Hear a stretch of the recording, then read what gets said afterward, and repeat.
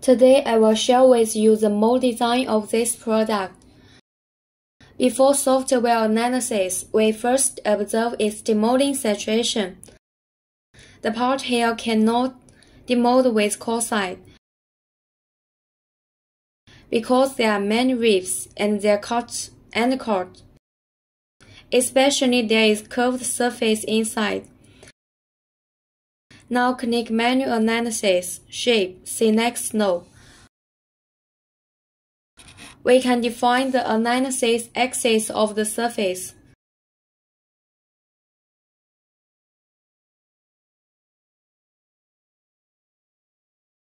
Set the degree as positive and negative.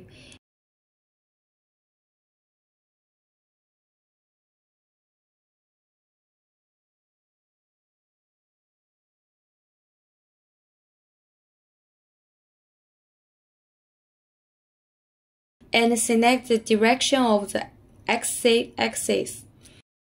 From the corner of the analysis results, we can see these ribs can be demolded by slider. There is some green surface which needs some demolding angle. We can see there is a hole. It cannot demold by slider.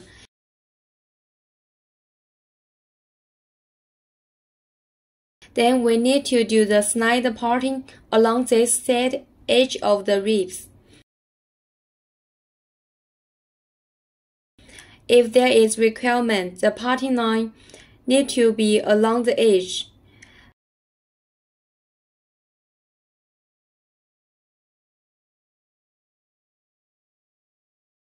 If no special requirement, we can do parting here in the middle of this surface.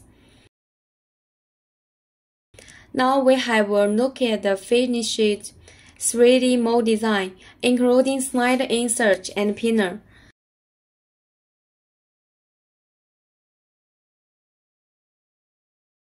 The wedge here is sinking, and the gate column is down because the overall heat of the slider is high. It may get stuck when the mold is opened.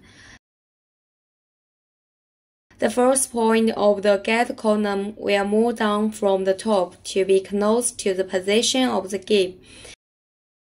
It will help to balance the force to make mold opening smooth.